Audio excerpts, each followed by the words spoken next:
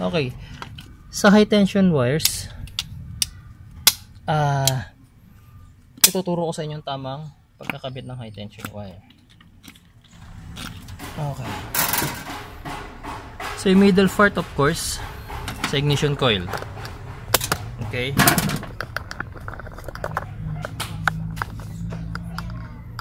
And then this is number 1, 2, 3, and 4.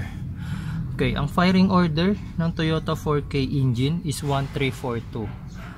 Ang mga 4-cylinder engines, dalawa lang ang firing order na meron yan.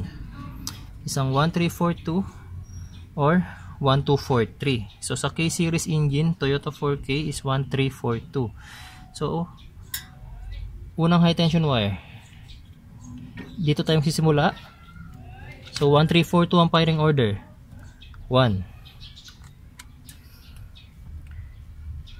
Okay, this is 1. Next firing is number 3. So 1, 2, 3. Dito tayo. 1, 2, 3. Okay, 3.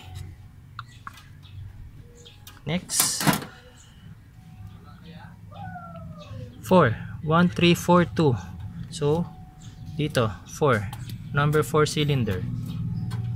Next, last firing order is 1342. So last high tension wire, of course, sa cylinder number 2, spark plug number 2. Okay.